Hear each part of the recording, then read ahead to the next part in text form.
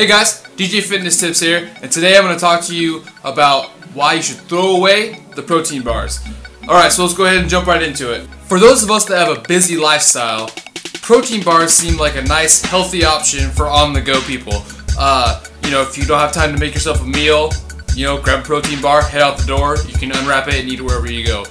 Most protein bars are going to say, claim lots of protein, all natural, low carb, high carb if that's what you're looking for, these kind of things. And what you need to do is not read the front of the label where it says 30 grams of protein, all natural ingredients, great source of protein, all these things. You need to not look at that stuff. You need to flip it, and it's usually under the fold, and check out the ingredients. Okay, the main ingredients you're going to find in most protein bars are going to be things like evaporated cane juice, brown rice syrup, hydrogenated oils, and in some cases, sucralose or Splenda. So I want to talk to you about a few of those ingredients. The first one I want to talk about is evaporated cane juice.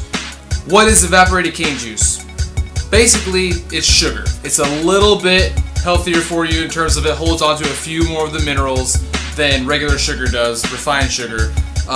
But calorie-wise and everything else, it's sugar. At the end of the day, it's sugar. If that's one of the main ingredients, first ingredients usually in protein bars, which is evaporated cane juice, steer clear. You don't want that. That's basically like a candy bar. Okay? Another ingredient is brown rice syrup.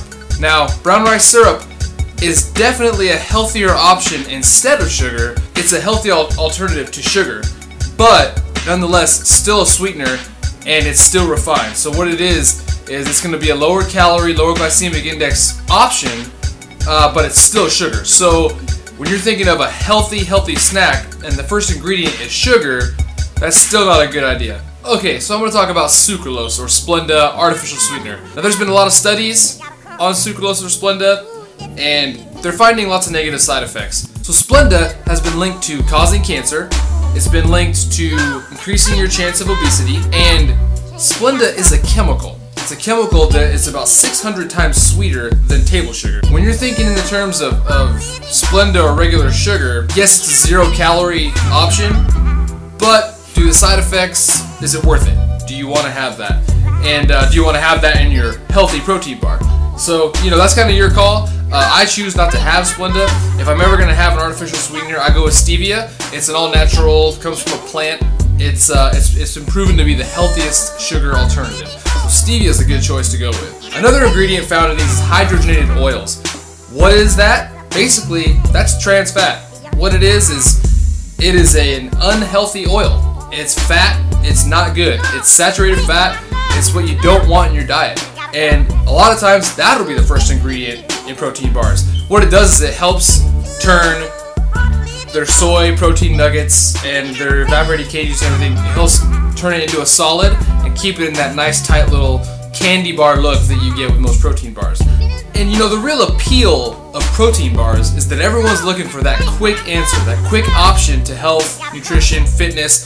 They want to get the quick abs and the 6-minute workouts. They want to have the quickest options for healthy meals. People are busy. You're on the go, you're on the move. It's understandable. But the bottom line is, guys, just like in the weight room, you're not going to see any results if you don't put out the effort in the gym. You're not going to see any results if you don't put the effort into the kitchen or into your nutrition. So you can't just go buy protein bars and pre-made healthy meals and lean cuisines and things like this. You need to put in the time to plan your meals. What you need to do is, like I have another video on preparing bulk meals. I talk about how to prepare actual, lunches or dinners. The same thing applies for your snacks. So instead of getting a protein bar, make yourself a prepared snack with the same amount of calorie content. Protein bars typically have a calorie content anywhere from about 160 to 400 calories, depending on the goal of the bar, whether it's a just protein bar, or if it's a replacement meal or whatever it is. About 160 to 400 calories. Prepare yourself a nice 250 to 300 calorie snack. That can be a handful of nuts and some cottage cheese or yogurt in a nice to-go container. Now, that doesn't take very long to prepare. You can also prepare things like chicken, lean cuts of beef, or any kind of animal source of protein if you'd like on the go as well. Just prepare that and put it in portion-sized containers. That's the best way to go. There's all kinds of healthier, natural, whole food options for your snacks. Whey protein is another option you can use. Now, whey protein does have added things in it as well, but it doesn't have near the amount of oils and sugars and fats. So at the end of the day, what a protein bar really is a little bit healthier option than, say, a candy bar. And that's not what you want to base your snacks around, is protein bars. Now, should you X out protein bars completely out of your diet?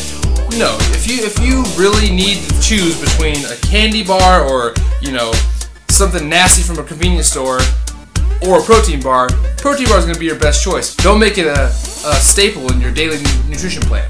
Yeah, guys, I know you don't like to hear this, but if you got protein bars stashed in your house, toss them out. Start fresh, make yourself some nice whole food snacks, and your body's going to thank you.